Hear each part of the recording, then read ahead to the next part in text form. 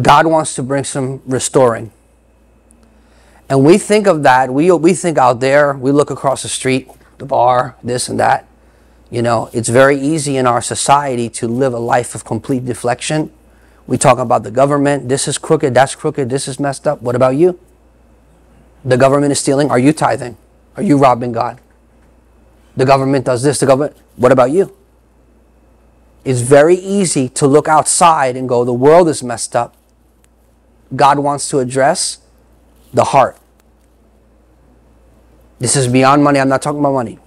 It has nothing to do with that, but I'm talking about God wants to bring restoration to our soul. Now here's what happens. When you sin, sin is not iniquity. Sin is missing the mark. Iniquity is choosing to miss the mark on purpose. You have to get in you why you want to make that choice, or else you'll never get free from that pattern or from that habit or from those ideas. So that's one thing. So that's on purpose. I like it. I want to keep doing it. Sin is, I missed the mark. I don't really feel good about missing the mark. I didn't really want to miss the mark, but I just simply missed the mark. What happens with sin is sin leads to all types of brokenness in our soul, in our relationships. It manifests physically, economically, relationally, in many different ways. And so when you choose to follow the Lord, He restores your soul like in Psalm 23. And He does it according to the paths of righteousness. So it's like an active recovery. Like when you first get injured, you have to like rest your injury, ice it, heat it, depending on whoever tells you what to do. There's like a time of rest where like you really need to like not do anything. And then to really recover, there's something called active recovery that is a necessary part to get blood flow back to the area that was injured, because there's healing in the blood. There's a message there. But we're not going into all that. But what God wants to do today is you're going to see that there's going to be a restoration between Joseph and his brothers, which is really important. But what God wants to do with us is not only restore our relationships, and you know, it could be a marriage. It could be health. One of the things that I feel God wants to do today with someone is that there's someone who suffers migraines very badly, and it affects the left side of their face. I don't know who's the left side, but the Lord wants to, and I'm talking about like right behind the forehead, like very bad. The Lord wants to heal you today. So I speak healing over you in the name of Jesus. We're happy to pray for you, but I'm telling you, these are very bad pains, and the Lord wants to lift that off of you. Many times that is a manifestation of worry and anxiety. Not always, but many times. So anyway, that was a side note. So God wants to bring restoration. And we can, in our life, we can either partner with Him or work against Him. And that choice is ours. He will not make it for you. He will support you in your choice. What do I mean by that? It's like, well, He will either let you become willing because you are smart, or He will have a fish swallow you and spit you out somewhere else that worship fish, so that those people have to listen to you even though you don't want them to listen to you. You know, Jonah did not want Nineveh to listen to him. And God goes, oh, you want to resist me? I won't choose Amos. Amos is too good. He's a good guy. I'll choose Jonah. He's prejudiced. He's a prophet. He's crazy. He wants this city to be judged. And this city, Nineveh, they worship Dagon, the fish god. So they're going to listen to you even though you don't want them to listen to you. God is God. Let me say one thing about God.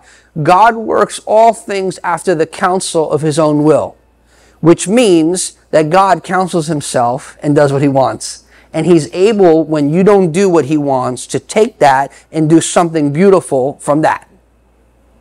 Like He's able to take the jealousy and the insecurity and the partiality of Jacob and the jealousy of his brothers, and He's able to send a man into Egypt to go through a process to become the type of person that can save the world.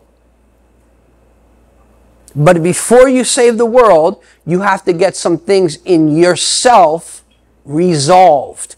Many times we live with unresolved stuff on the inside. Now here's what I will say. If you have unresolved things in your life, in your own heart, I'm talking about you. I'm not talking about the person that hurt you. I'm talking about you. You will have a trail relationally of unresolved things. Because, for example, the Bible says, live peaceably with all men such as you are able. If a man does not have peace with himself, he cannot live at peace with you. So that's why it says, as you are able. There's some people, they don't have peace, they don't want peace, and so you have to peacefully say, like, peace. Yeah, you know, and that's okay. That's okay. So anyway, let me give you just a brief catch up. And I don't want today to be a full hostage. I want it to be like a half hostage. Some of the people want to rename this hostage church. But anyway, and the logo would be, duct tape on a chair. A gallon of water in a rag. It's for waterboarding, enhanced interrogation. So I'm just joking. So anyway. So Joseph is the favored son. He's got the coat of many colors because favor always materializes into something. It does. And so he's got this coat. The coat drives his brothers crazy, and his bad report about them drives him crazy. So he really lacked emotional intelligence, spiritual maturity. He really lacked self-awareness, which most Christians don't have much of that. And so he really lacked that. He had zeal. He's a believer. He was crazy. He believed. But he didn't really have wisdom. And that's okay, because if you have zeal and you don't have wisdom, you're going to get yourself into a situation where you'll grow in wisdom. God is like, no problem. I work out all things after the counsel of my own will, and I can take things that are not my will that you have done and enter into this process with you and work something beautiful through something broken. It's called the great exchange of beauty for ashes. It's at the very center of the gospel, and God is good, and he's working all things out for the good of those who love him and according to his purpose, not their purpose. We have an obsession with our purpose, my purpose. But it's actually his purpose that you need to get a hold of. So that's a whole nother thing, but so then they send him in to slavery. Remember, he's in it. They wanted to kill him, and then one guy, Reuben's like, no, let's get rid of him. They sell him. And so anyway, his brothers, he's in a pit. He gets this prophetic word. The sun, the moon, and the stars are going to bow down to you, representing his father, his mother, and his 11 brothers. They didn't like this prophetic word at all. And so the very next scene is he's in a ditch looking up at them. He must have been thinking, God, like, the word that you gave me, it's like the very opposite happened. It's like, people say, the church is going to grow. More people leave. It's like, what in the world? And sometimes that's all preparation for growth, because there's people that don't want to grow and are not going to grow with you, and they got to leave. There's some people that will literally obstruct movement, and God will move them on. One of the things is, when God moves people on from your life, thank him. Amen. Thank him. I don't get too attached emotionally. If God moves you, that's all right. Because you know something? I want to move with God. If you want to obstruct that, you don't have that permission.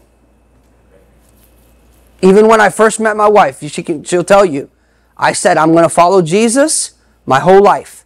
If there's ever a conflict of interest, this is not going to work. Did I say that? Yeah. So I'm just saying that you have to decide what you're going to let obstruct you and who you're going to let obstruct you. Because I'm telling you that nobody's worth it. You're going to stand before Jesus. So anyway, so he goes in. Now he's in a pit. He gets the Ishmaelites and then the Midianites, and so he winds up where? Potiphar's house. He's doing good. He's learning stewardship. Stewardship is essential because he's going to steward the resources of Egypt. So you always learn. You learn in a lower level. You don't learn up top. That's why when I say we're not ready, I'm serious. I'm not joking. I don't say that to be jerky. I say that to be honest. Because if I say that we're ready and we're not ready, that's destructive. That's like my coach saying, yeah, man, you got 500 and then it pancakes on me. I hurt the handlers and I look like an idiot and my pictures are no good. Because someone told me, you're ready, bro. You're ready. That's all you, bro. All you. No, it's not all, that's not, we're not. So just, and also, can I say something to you? Sometimes we have to be thankful that God didn't give us what we asked for. Because sometimes, man, that can really hurt us. So anyway, he learns stewardship in Potiphar's house, and he learns self-control. That's a part. Oof. Self-control is a part of stewardship. The most powerful thing that you can say is no.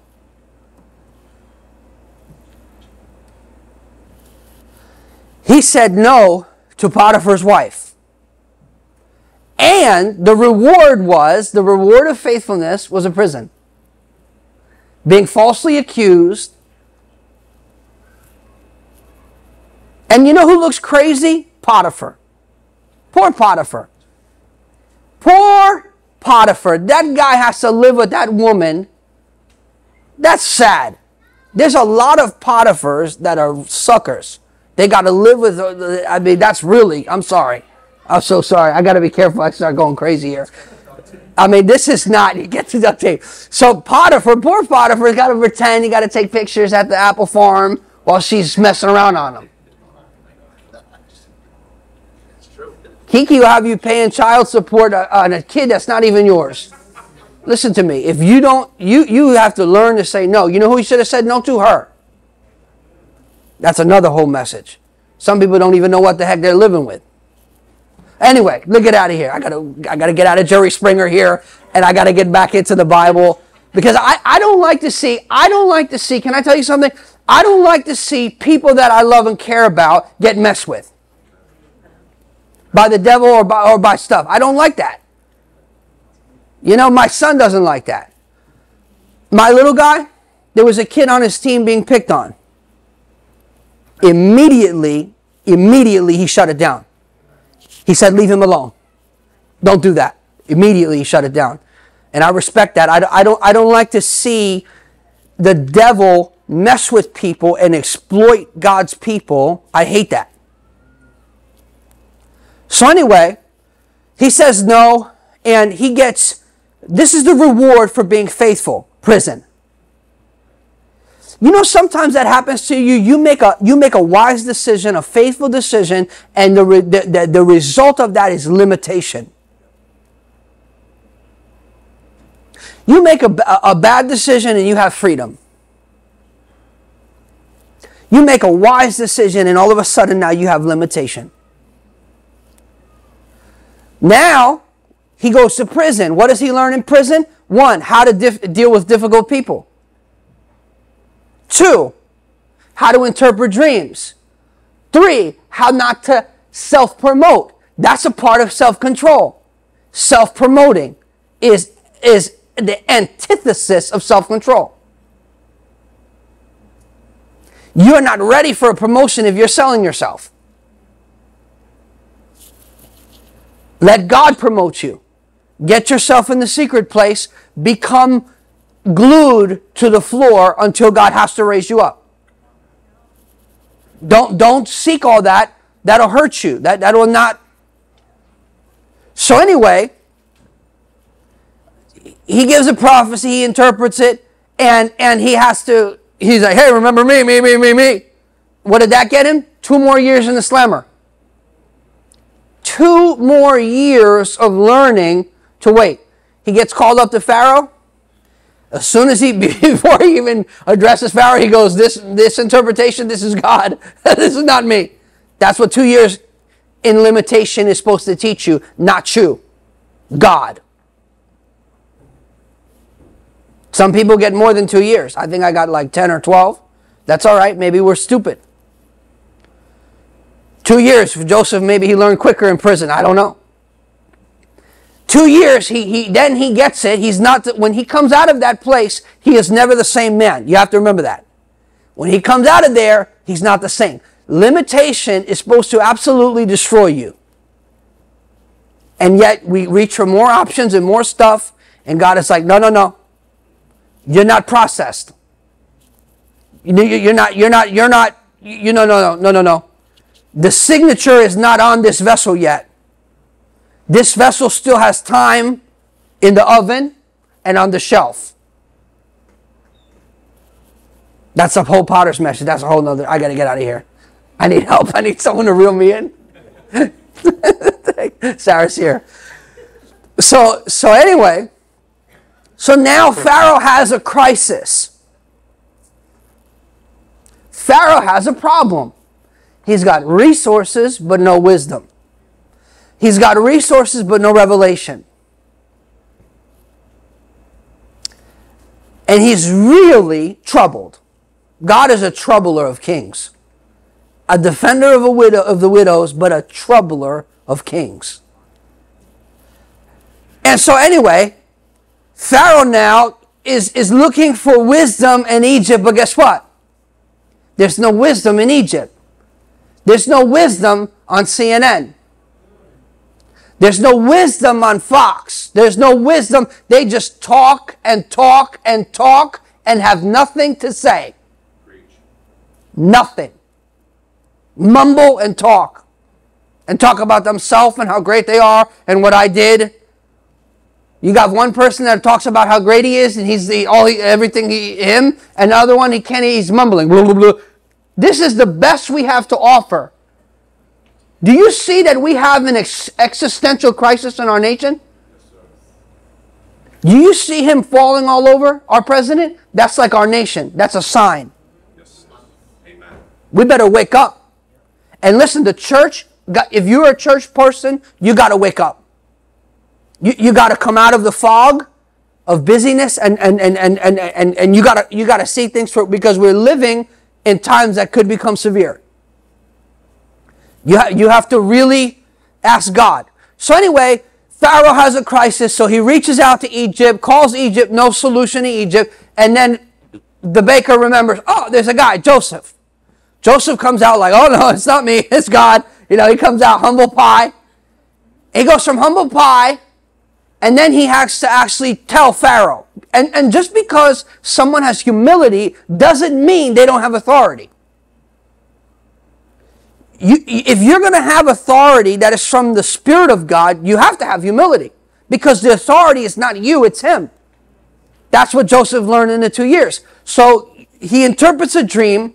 He tells him the next 14 years, God, the Holy Spirit, loves to reveal things to come. That's what Jesus said about Holy Spirit. Holy Spirit wants to show us things to come. We are so stuck in the past and so infatuated with now and so afraid of tomorrow that we cannot see the desired tomorrow and the design for tomorrow. God wants to show us things to come. Do you know the story of the guy, I don't know his name, maybe Brett knows his name, of the guy in 2008 who bet against the banks?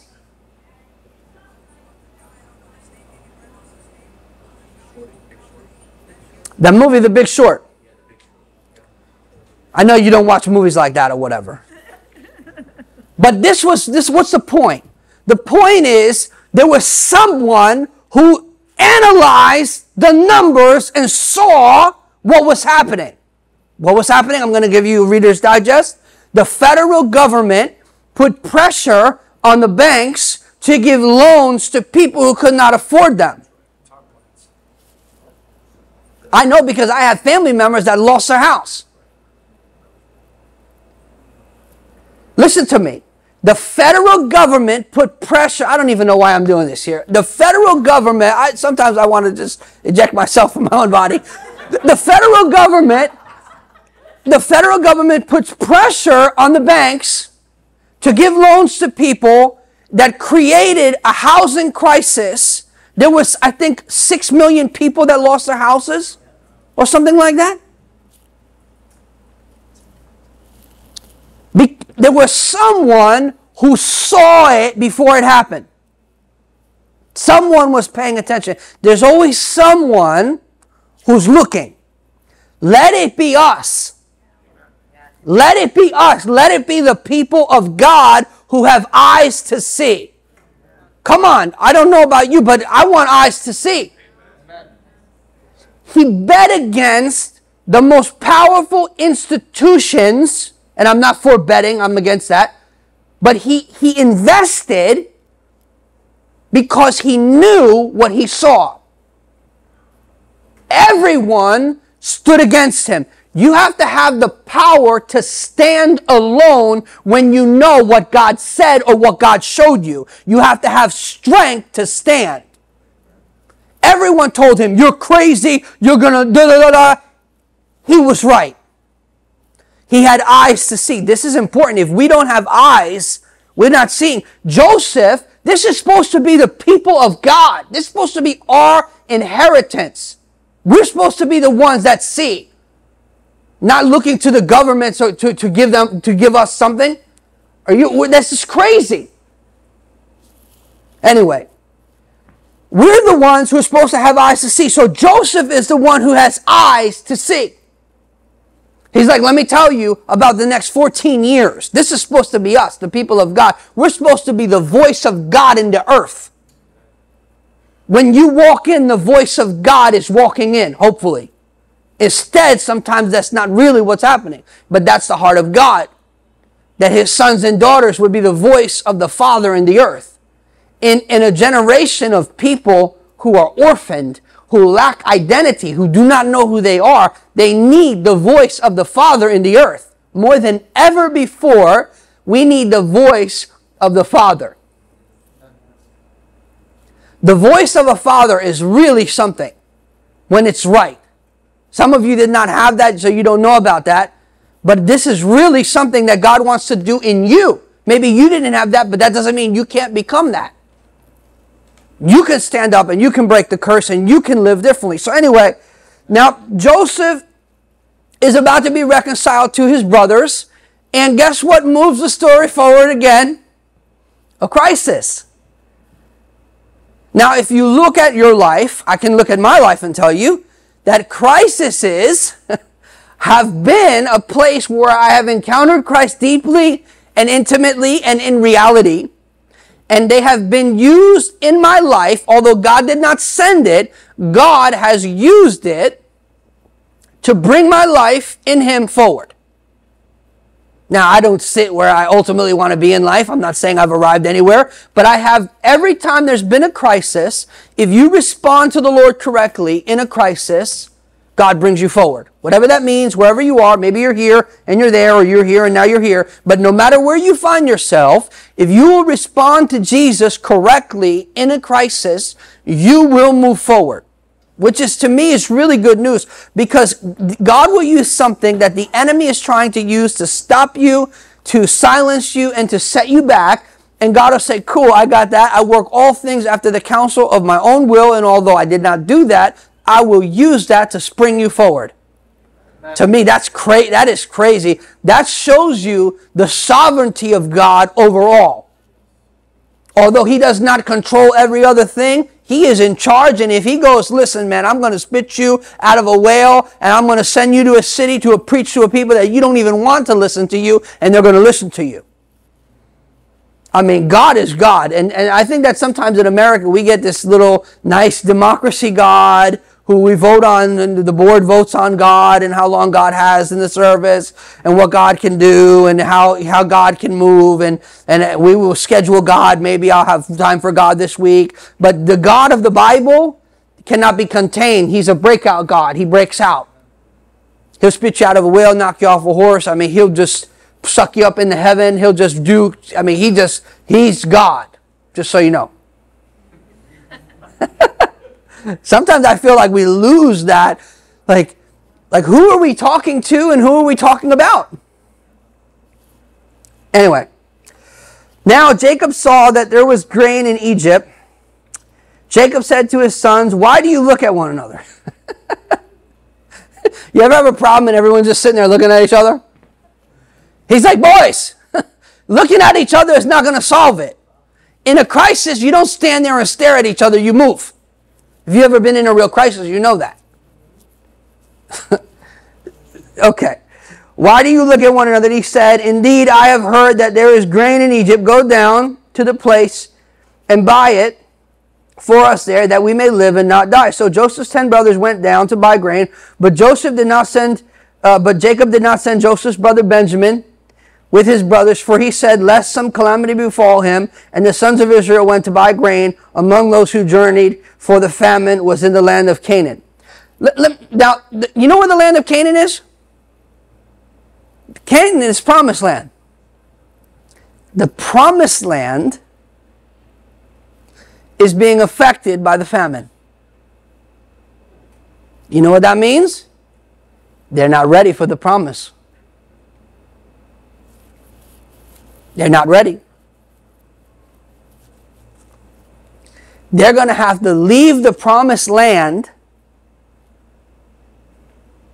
so that they can die to the promise, so that they can inherit the promised land. If you do not die to the promise, you cannot steward the promise.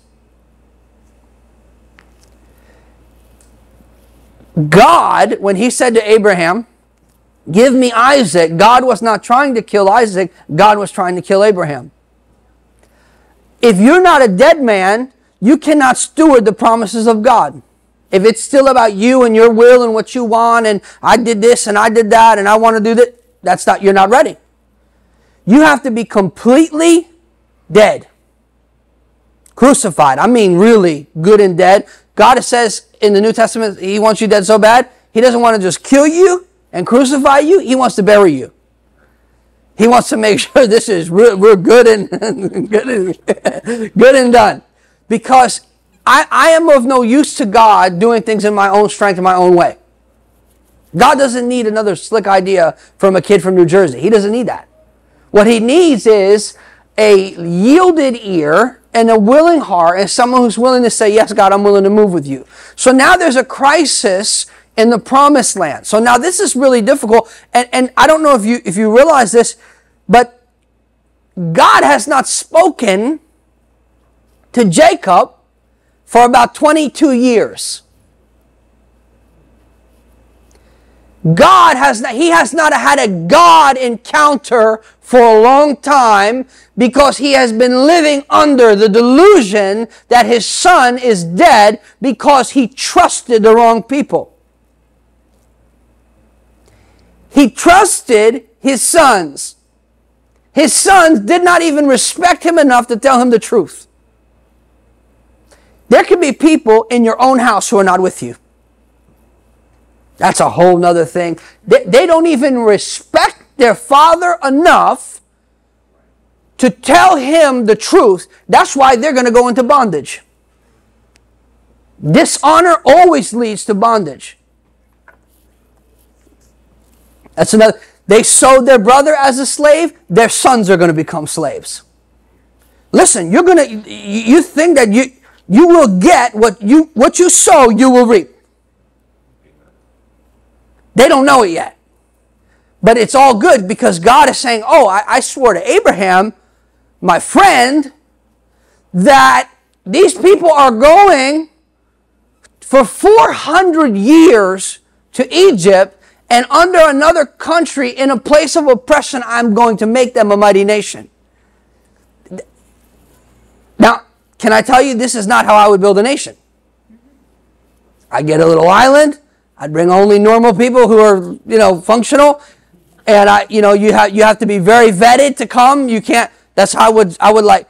God says, no, I'll send them into slavery and I'll make a mighty people out of them.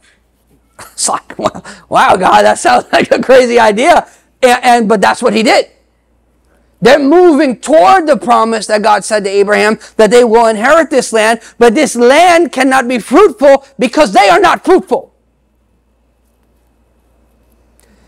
God is going to deal with them. Okay, now Joseph was governor over the land, and it was he who sold all to all the people of the land. So now Joseph is the governor, and Joseph is the grain salesman. Look at God. You think God doesn't have a sense of humor? You think that Jesus doesn't have a sense of humor. You think that God doesn't have the most amazing personality out of anyone you've ever met in your life? You don't know him. If you think of God like he's stale and angry and on meds, you don't know God. God is full of joy. Do you know that God is happy with himself? He is. God enjoys fellowshipping with himself. He's in agreement with himself. Secure. He's very secure. Jesus said, greater works will you do, you're not greater than me. He is very secure. Isn't that something? So now I can just see God smiling. They're going, they're hungry. They're all in chaos, hungry, upset. And they're going to buy grain in Egypt, which is really disrespectful to them, totally. And God is like, guess who's the red man? I don't know if you've ever thought of this. Like, Joseph saves the life of the people who sold him out. How's that for blessed are the merciful? How's that for kingdom of God way of doing things? How's that for a way of conquering not through a sword, but through serving, through mercy? How's that for mercy triumphs over judgment? Look at that. This is the hand of God. And Joseph's brothers came and bowed down before him with all their faces to the earth. Now, it's not all 11, so they're going to bow a second time because once is not enough. Jacob is like, listen, send these other 10 guys out, but Benjamin, no, he's going to stay with me because that was Rachel's son. So he's like, I can lose these 10. God bless him. God bless you. God bless you. But I cannot lose this one. I cannot lose Benjamin. Interesting. I'm not saying it's right. I'm saying this is what happened. It's like, so he's like, I'm not. So they go. They bow before Joseph. Joseph saw his brothers and recognized them. Listen. He could see them, they couldn't see him. That's a message. Joseph saw his brothers and recognized them, but he acted as a stranger to them and spoke roughly to them. Then he said to them, where do you come from? So now he starts grilling them. He knew, but he wasn't ready. Watch. Then Joseph remembered the dream which he had dreamed about them, and said to them, you are spies. You have come to the land to see the nakedness of the land. Let me just say one thing to you. If Joseph wanted to seek vengeance or have revenge on them, immediately when he recognized them, he could have took vengeance on them. But what's happening is Joseph is processing a situation in real time. Have you ever seen someone who becomes socially awkward, maybe because they're not emotionally aware of what's going on in them, so they don't know how they're going to act, and so he's processing this in real time. He hasn't seen them for a very long time. You have to have some compassion for him. Imagine seeing the people, your half-brothers who sold you into slavery, and then seeing all that God did and where you are right now, and they're coming to you because they have a need and you don't. It's very powerful when God is the one who meets your needs, because then you're free to do what God called you to do, not to have to dance around. You know who has to dance around? They do, not him. You're very vulnerable. When your needs are not met, you're very vulnerable. Then Joseph remembered the dream. Okay, 10. And they said, no, my lord, but your servants have come to buy food. We are all one man's son. We are honest. Your servants are not spies. But he said to them, no, but you have come to see the nakedness of the land. And they said, your servants are 12 brothers, the sons of one man in the land of Canaan. And in fact, the youngest is with our father today, and one is no more. The one that is no more, they're talking to him.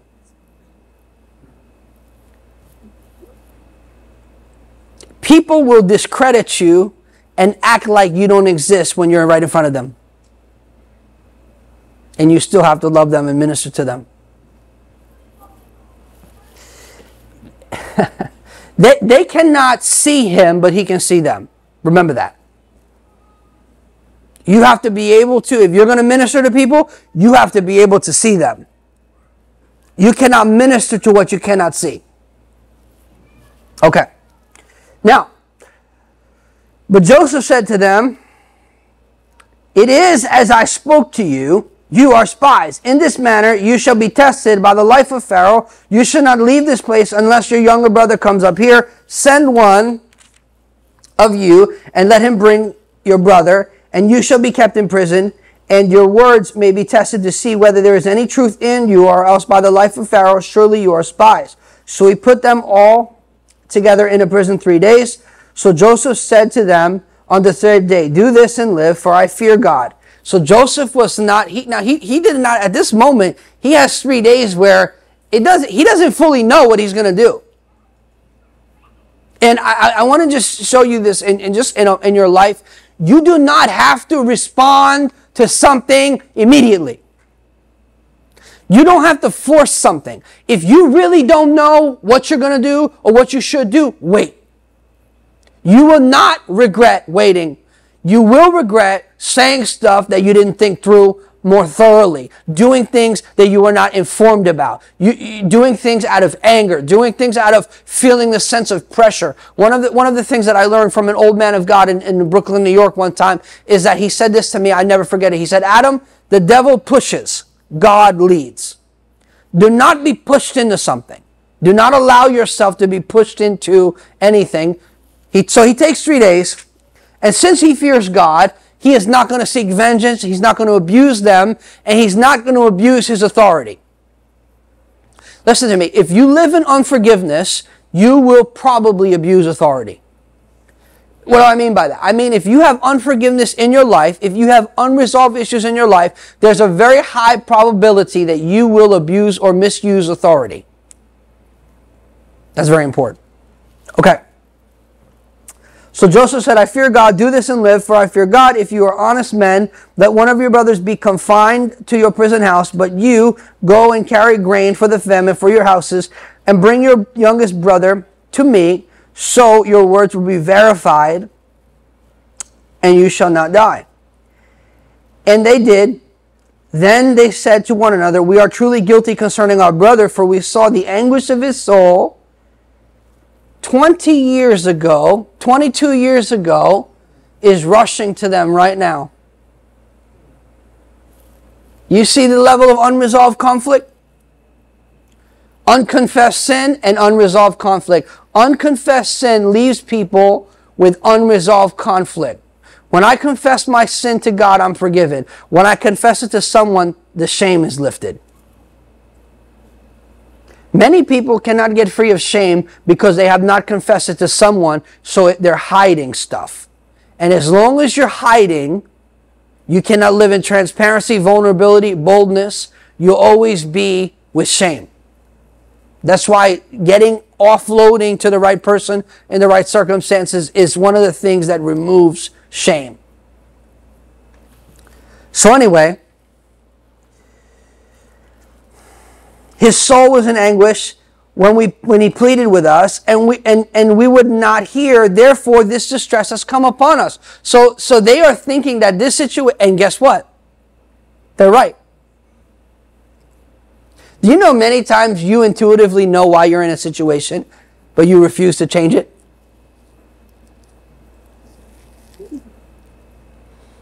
I've been there, so that's how I can say that with confidence. Okay, we'll keep on moving.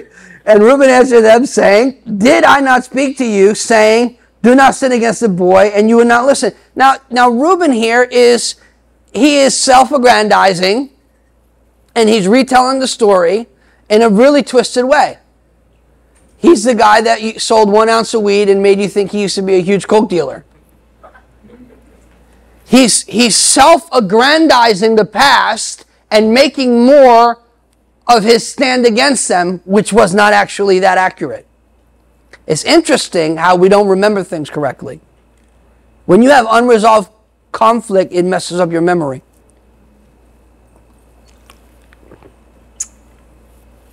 When I was young, I lied about one story so much that when I got older, I didn't know if I would lied about that if it really happened.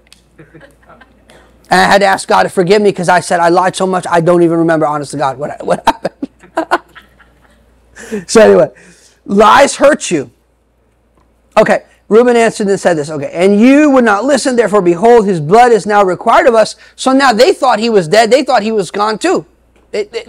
And so now what they're talking about is the doctrine of blood guilt, which actually has not even came forth in the Bible yet, but they intuitively knew it. The Bible talks about the only way to cleanse the land of the shedding of innocent blood is by the blood of those who shed it in Leviticus. It's the doctrine of blood guilt. The blood of aborted babies cries out to God against our nation. If we ever got what we deserved, it would look like Somalia. If America ever got what it deserved, you wouldn't need to go to Haiti. You'd be right here. If we ever got what we've sown, the type of destruction that we've sown. I'm sorry to tell you that. I know that, it's hard for people to hear that, but anyway, all right, let's move on. But they did not know that Joseph understood them, for he spoke to them through an interpreter. Now, Joseph is a ruler now. He has emotional intelligence. He is not throwing out all his cards on the table. He is gathering data so that he can make an informed decision. Let me just tell you something. Do not throw all your cards on the table. I don't do that. When I know something about someone, I ask around. I ask a little to see if they're willing to be honest with me. If they're not willing to be honest with me, I don't get involved. Emotionally, I don't get involved, because if you're not going to be forthright with me, I'm going to do a little reconnaissance first. If you're not going to be forthright with me, it's a waste of my time. They're talking. They don't even know that Joseph knows what's going on. He's got a read on the whole situation. They don't. Anyway. And he turned himself away from them and wept. So what he does is, now he moves away from them. He does not, again, throw all his cards on the table. So sometimes you have to have self-control to not throw out all your cards on the table. He's really like teaching us something here. Okay. Then he returned to them and talked with them, and he took Simeon from them and bound him before their eyes. Then Joseph gave a command to fill their sacks with grain, to restore every man's money to his sack, and to give them provisions for their journey. Thus he did for them. This is the guy that he's giving them provisions for their journey when he was sitting in a pit and they were eating a meal in front of him and not even caring about him. They sent him in to bondage to be a slave, and look at what he's doing. He's saying, guys, make sure you have food for the road. And he fills their sacks with grain. That means that he resolved the conflict within himself. How do we know he resolved the conflict? The way he responded. How do we know it's not resolved? The way you respond. That's it. It's very clear. You know that type of response is very evident, that this situation. Do you see 22 years later, they are 20 or 22 years later, I think it's 22, they are literally dealing with something that they never dealt with and they never confessed. Now they're confessing in front of a stranger that's their brother, and they don't know it's him, and he knows it's them, and they don't know that he knows what they're saying, but he knows. I mean, just think of that, how he looks. I mean, he looks like he is in, listen, he is in a position of power over them, and he uses that position over them to serve them. That's how we use power in the kingdom. We don't flex on people. We don't manipulate people. We don't use it against them. We show love and we show mercy and we show generosity. That's power. Joseph is a powerful man. And that is how we use power. And the thing is that if you don't get the issues in your life resolved, you cannot be entrusted with power or resources. So you have to there's things that you have to ask yourself, and you have to ask the Lord, why did I do this? Why? Why did I do that? And let the Lord bring truth to you so that you can have resolution, so that you can move forward and so that he can trust you. All right. Now, so they loaded their donkeys with the grain and departed from there. But as one of them opened the sack to give his donkey feed at the encampment, he saw his money, and there it was in the mouth of his sack. So he said to his brothers, my money has been restored, and there it is, my sack. Then their hearts failed them, and they were afraid, saying to one another, what is this that God has done to us? Now they're blaming God.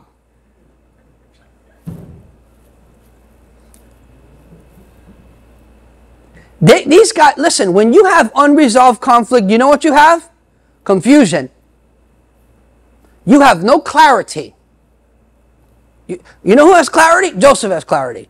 You know why Joseph has clarity? Not because he's better than them, because he resolved his unforgiveness. How do we know? The way he treated them. Listen, if he didn't forgive them, he could have used the power that he had to get even with them. They could have disappeared and never been seen again. And you know what? Guess what? Who cares? He could have, nobody cares. The dad already was like, I can't lose this guy. You guys go buy food. Like he could have easily taken advantage of his power, and he didn't. Real power is not what you do, it's what you don't do. That's real power. Most of the time where we see our power, we go, oh, I did this, I went here, I bought that, I live here, I drive that. Real power is what you say no to. Vengeance, greed, fear, lust, vengeance, retribution. That's real power. So he sends them on their way and he gives them their money back. He's saying to them, I don't need your money.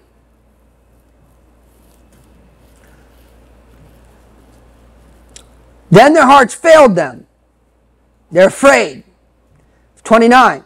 Then they went to Jacob, their father in the land of Canaan, and told him all that had happened. They didn't tell him all that had happened. They never even told their father all that had happened. They said to their brother Joseph, we're honest men. They're lying to themselves. You're not honest people. You're standing in front of the guy that you sold and you can't even see him. You are so dishonest, you don't even have discernment. You're living with so much confusion that you don't even know. You're thinking God did something to you that you did to yourself. This is when you have unresolved stuff, man. This really, it really fogs the the windshield there. So anyway, all right. We are honest men. We are not spies. So now they're telling their dad what they told him. Like, we told him the truth. You still haven't told your dad the truth. It comes to a point where you believe your own lies. It's sad. That's what happens when we live with a level of unresolved conflict. We believe our own lies. We've lied to ourselves for so long that we believe them. And I'm convinced of something, and I hope I'm not going to say this in a jerky way, but I am convinced that Christians lie to themselves better than any other people, because we use faith in the name of Jesus to lie to ourselves.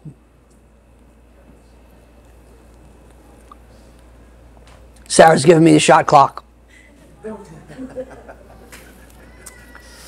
Praise the Lord. All right. we are 12 brothers, our son. So they rehearsed the whole story to him. Now, I'm going to go to 35. I'm trying to do this for the sake of time. Then it happened as they emptied their sacks, and surprisingly, each man's bundle of money was in his sack. And when their father saw the bundles of money, they were afraid. And Jacob, their father, said to them, "You have bereaved me." See this? Me. It's all about me when I'm in pain. Me. "You have bereaved me. Joseph is Simeon is no more." He's saying 2 of his sons are dead that are both alive. He is so far from an encounter with God. He lacks so much discernment. He is believing the wrong people. Do you know people who have a lack of discernment believe the wrong people? How do I know that? Remember what just happened with COVID?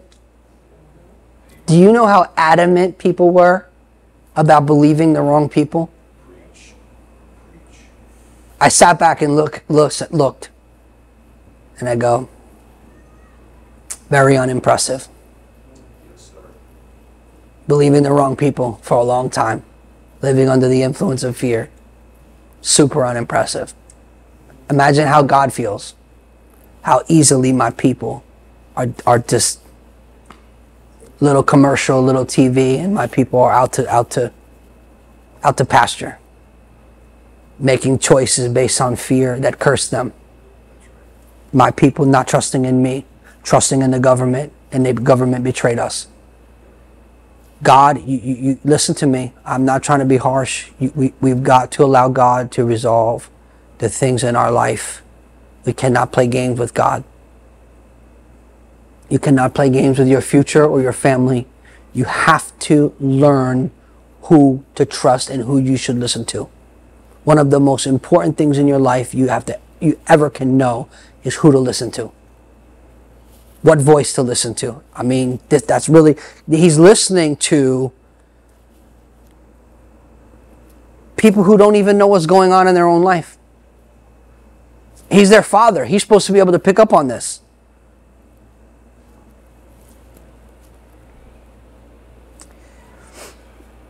Then Reuben spoke to his father and said, "Kill my 2 sons. If I do not bring him back to you. Put him in my hands and I will bring him back to you." Then he said, "My son shall not go down with you, for his brother is dead and he is left alone." He has 10 sons in front of him and he's saying he's alone. You ever feel alone in a crowd? I mean, that's what he's, you know what people would give for 1 son? He's got 11. And he's reading it, he's not reading the room right. That shows you how far he is from an encounter with God. The closer you are to an encounter with God, the better you can read the room. The better you can discern what is happening. But he said, "My son shall not go down. If any calamity should befall him along the way in which you go, then you would bring me down to my gray hair with sorrow to the grave." Now the famine was severe. Watch what happens when the pockets get hit. Because you know the pocket affects the belly. No money, no food. Or you have money and no food, that's a problem. Watch how the Lord uses this crisis to move the mission forward. And do you know that one of his sons is in prison the whole time and he doesn't do anything? That's a man who has lost hope. He doesn't even have, and this is a man who you're going to see later on. He was a man of war, a battle. You know, he took stuff from the Amorites. Like this was not a guy that was a stranger to any sense of conflict. And he lost hope, so he lost his desire and his ability to fight for his own son. That's how sad he was. That's what happens when grief overtakes you. You lose the strength and the ability to fight. Now the famine was so severe in the land that it came to pass that when they had eaten up the grain which they had brought down from Egypt, that their father said to them, "Go back, buy us a little food." Then Judah spoke to him, saying, "The man solemnly warned us, saying, you shall not see my face unless your brother is with you. If you send our brother with us, we will go down and buy food. But if you will not send him, we will not go down. For the man said to us, you shall not see my face unless your brother is with you." And Israel said, "Why did you deal so wrongfully with me as to tell the man whether you still had another brother?" It's all about him. That's what pain sees everything through the lens of me. A little cracked windshield where everyone's against poor little me. But they said, "The man asked us pointedly about ourselves and our family, saying, 'Is your father still alive? Have you another brother?' And we told him according to these words. Could we possibly have known that he would say, 'Bring your brother down'?" Then Judah said to Israel, his father, "Send the lad with me, and we will arise and go. Then we will live and not die, both we and you also, our little ones. I myself will be surety for him, for my hand you shall require him if I do not bring him back to you and set him before you. Then let me bear the blame forever, for if we had not lingered, surely by now we would have returned the second time." In other words, if we would have moved already, we would have already been back. I will be collateral. Judah. Do you know that the Lion of the tribe of Judah was collateral for us? Jesus said, "My life for theirs." There's all types of gospel shadows in this whole thing, which I cannot get into all of them. But he was willing to put himself in harm's way to secure the future. And their father Israel said to them, "If it must be so, then do this. Take some of the best fruits of the land in your vessels and carry down a present for the man. A little balm, a little honey, spices, myrrh, pistachio nuts, almonds. Take double money in your hand and take back in your hand the money that was returned in the mouth of your sacks. Perhaps it was an oversight. Take your brother and arise and go back to the man. And may God Almighty give you mercy before the man, that he may release your brother and Benjamin. If I am bereaved, I am bereaved." Like whatever happens, happens type of situation. New Jersey, it is what it is type of situation. That's really hopeless. When someone starts saying it is what it is, they have given up. Whatever they're talking about, it's over emotionally. So the men took the present and Benjamin, and they had doubled the money in their hand, and arose and went down to Egypt, and they stood before Joseph. When Joseph saw Benjamin with them, he said to the steward of his house, "Take these men to my house and slaughter an animal and make ready, for these men will dine with me at noon." Then the man did as Joseph ordered, and the man brought the men to Joseph's house. Now the men were afraid because they were brought into Joseph's house, and they said, "It is because of the money which was returned in our sacks for the first time that we are brought in, so that we may make a case against us and seize us to take us as slaves with our donkeys."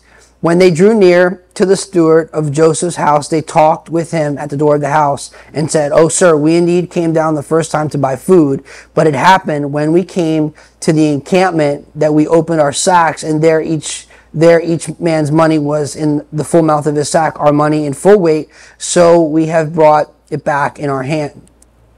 And we have brought it down with our money in our hands to buy food. We do not know who put our money in our sacks." But he said, "Peace be with you. Do not be afraid, for your God and the God of your father has given you treasure in your sacks.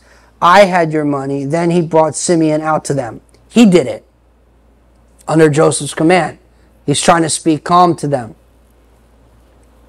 So the man brought the men gave them water and washed their feet and gave their donkeys feed. Then they made the present ready for Joseph coming at noon, for they feared that they would eat bread there. When Joseph came, they brought him the present which was in the hand into the house and bowed down before him to the earth, all 11 of them. The dream is starting to be fulfilled. We got to resolve stuff within ourselves before the dream can be fulfilled. All 11 of them. This is the beginning of it. Then he asked about their well-being. Look at this. He's concerned about their well-being. They sold him into slavery. He's concerned about their well-being. That's what it looks like to be a champ in the kingdom. You care about people that don't care about you. They're only there because they have a need. They don't care about you. That's another message. We'll continue on. Now, Then they asked about their well-being and said, "Is your father well? The old man of whom you spoke, is he still alive?" They answered, "Your servant, our father, is in good health. He is still alive." And they bowed their heads down and prostrated themselves. This is round 2. This is the 3rd time they're bowing down to him. Then he lifted his eyes and saw his brother Benjamin, his mother's son, and said, "Is this your younger brother of whom you spoke to me?" And he said, "God be gracious to you, my son." Now his heart yearned for his brother. So Joseph made haste and sought somewhere to weep. And he went into his chamber and wept.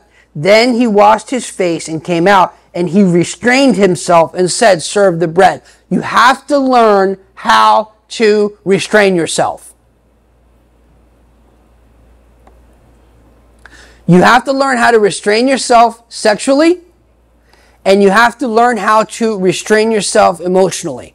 There are certain contexts where it is amazing to cry and to break down and to cry and to weep and to be hugged and loved. Church is a great place for that. Worship is a great place for that. But there's certain places where it's not really time for that. It's not really the place for that. So Joseph knows he moves himself and falls apart. But he had the power to restrain himself. That's very, very important. You cannot be a ruler if you don't have the power to restrain yourself. That is really very elementary. Now, so they set him a place by himself and by themselves, and the Egyptians who ate with them themselves, because Egyptians could not eat food with Hebrews, for that is an abomination to the Egyptians. So now they're at 2 tables, and Joseph is not even eating with them, but he's feeding them. You're seeing that there is distance, but there's a coming together. There is care, but something is happening. I want to say something to you that I think that many of you know this, but the restoration of Joseph and his brothers was a process.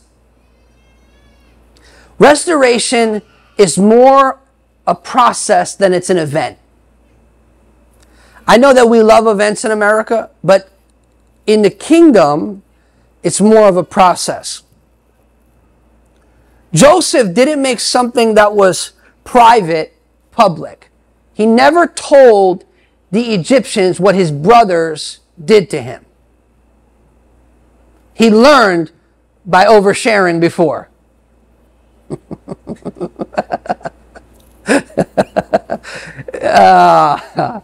If you have ever overshared,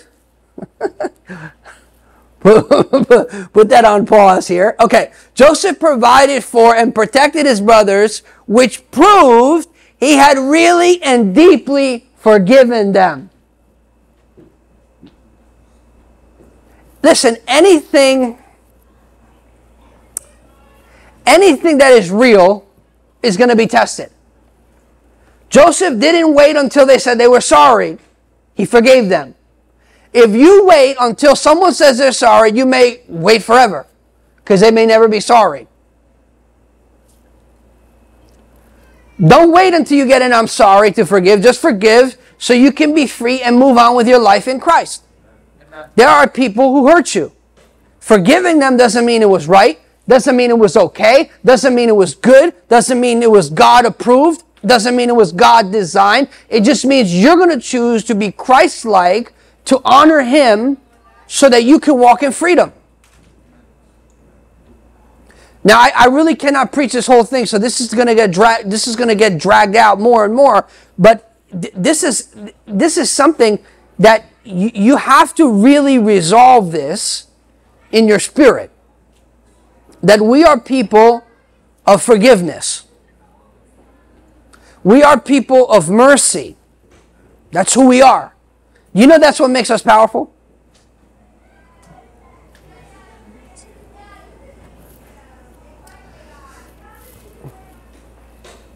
Restoration requires repentance. There is no real restoration without repentance. Now here's how this works. I can forgive you, right? But that doesn't mean we're restored.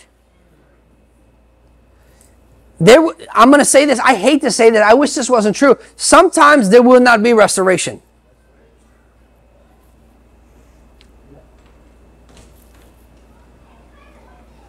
And you have to be okay with that. You got to contend for it, fight for it, believe for it. But there's times where you will just have to forgive someone, whether they acknowledge it, accept it, ask for it or not, and move on with your life. Because the inner conflict in them cannot keep you from the palace. Their confusion cannot keep Joseph from ruling. It could keep them all over the place, but don't let it keep you. They were stuck for 20 years. Their dad was stuck for 20 years. Joseph wasn't stuck. You cannot, listen, you cannot let stuff hold you. Bless them, forgive them, and move on. God has a purpose for your life that unforgiveness will steal if you let it.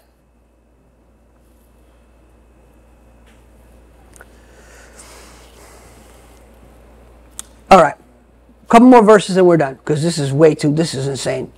Okay. And they sat before him in the firstborn. Now what he does is, you know what he does to them? He is giving them hints. He's messing with them, which I really enjoy. Not hurting them, messing with them.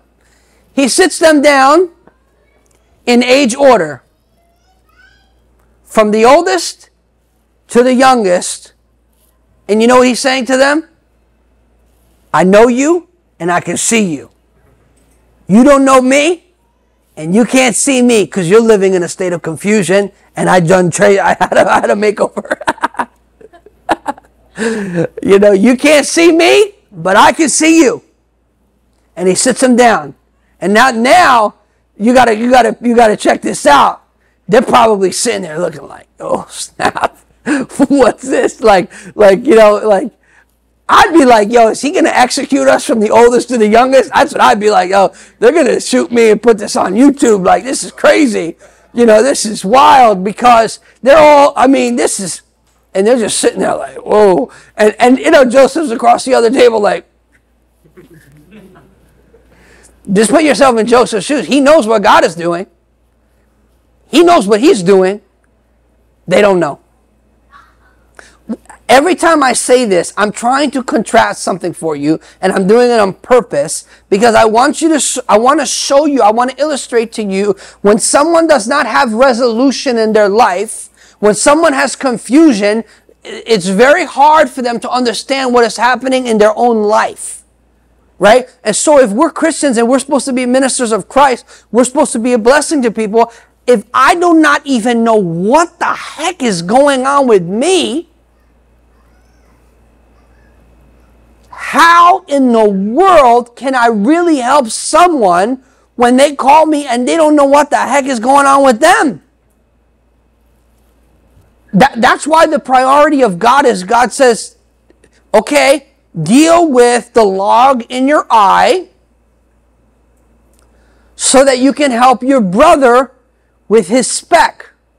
So the priority of God in my life and in your life is us to deal with what is impairing our vision. And that little parable was self-righteousness. But whatever it is, it could be unforgiveness that is impairing our vision. It could be bitterness. It could be self-hatred, resentment, whatever it is. But have the courage to allow God to work on the inside of you.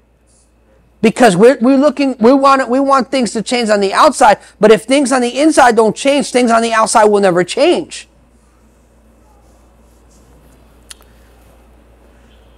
Okay. And they sat before him, firstborn according to his birthright, to the youngest according to his, and the men looked astonished at one another. And then he took servings to them from before him, but Benjamin's serving was 5 times as much as theirs. So they drank and were merry with him. Let me say one thing to you. I know you guys, I know it's late. I'm sorry. Actually, I'm not really sorry. But it's late. But you know something? This is the goodness of God. He sits them in age order and goes, half brother, half brother, half brother, half brother, half brother, half brother, half brother, half brother, half brother, half brother, half brother, half brother, whole brother. 5 times. You know what that was an opportunity? For them to repent and confess what they did. Do you know many times God will give us opportunities and we miss it? Look at God. God, you know that they never really repented? Like they never were really like they live with guilt and they live with shame. And they knew that those choices had consequences. But there was never a real heartfelt, like, I'm so sorry for what I did to you. And you have to get to a point in your life where you may never get that, but you have resolution because you release forgiveness. And at that point, once you release forgiveness, it's not your problem.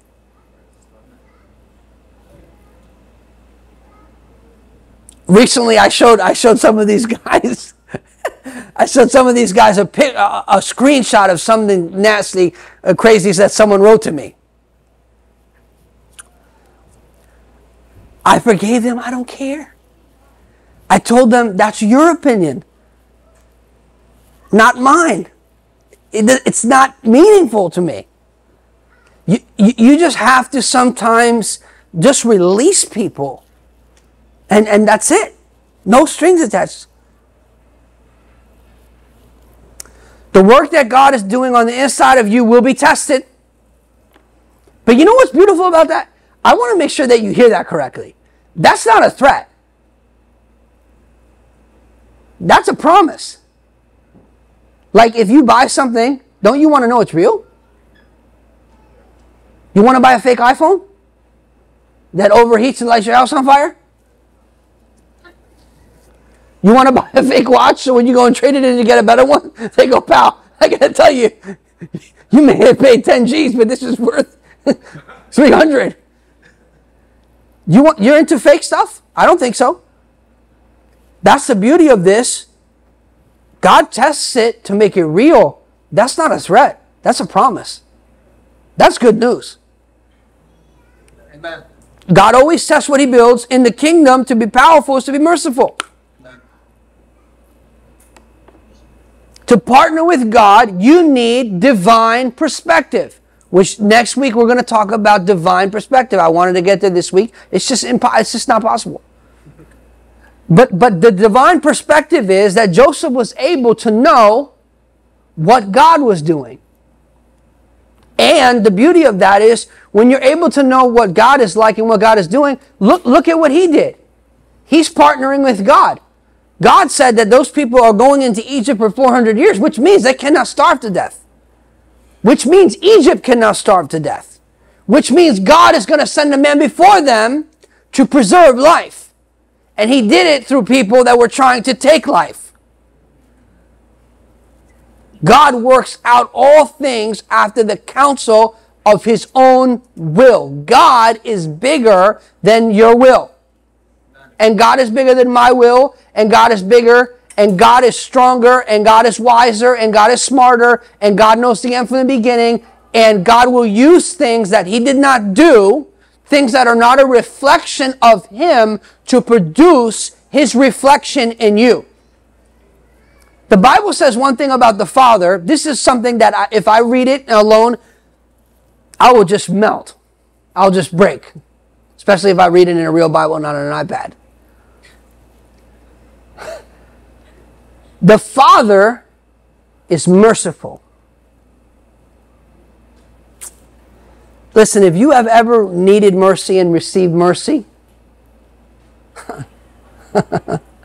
the Father is merciful and he's kind even to the unthankful. To those who don't even realize it, look at how Joseph treated people who did not repent. Your love for people and your generosity toward people is not dependent on their response. If it is, they're controlling you. You in the kingdom of God are bigger than that. Don't ever let someone control your response. Don't ever give your power to someone else. That's yours. You have self-control. You have self-restraint. Don't do that. Let's pray. Lord, we thank you for the eternal gospel that is true. That was true in the book of Genesis. That's true in the book of Revelation. That's true today, Lord. That you're a merciful God. And I pray, Lord, that you would produce merciful people who reflect the Father to an orphan planet so that we can be ministers of reconciliation.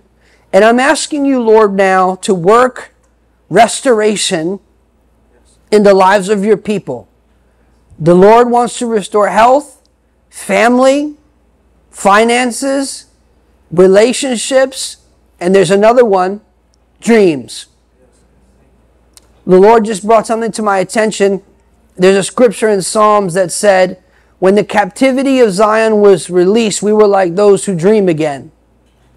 There's a God dream that's inside of you that God wants to speak to. It fell asleep. It didn't die. And God wants to wake it up. So Lord, I'm asking you for the restoration of dreams and visions, your purposes and your plans in the life of your people. In Jesus' name.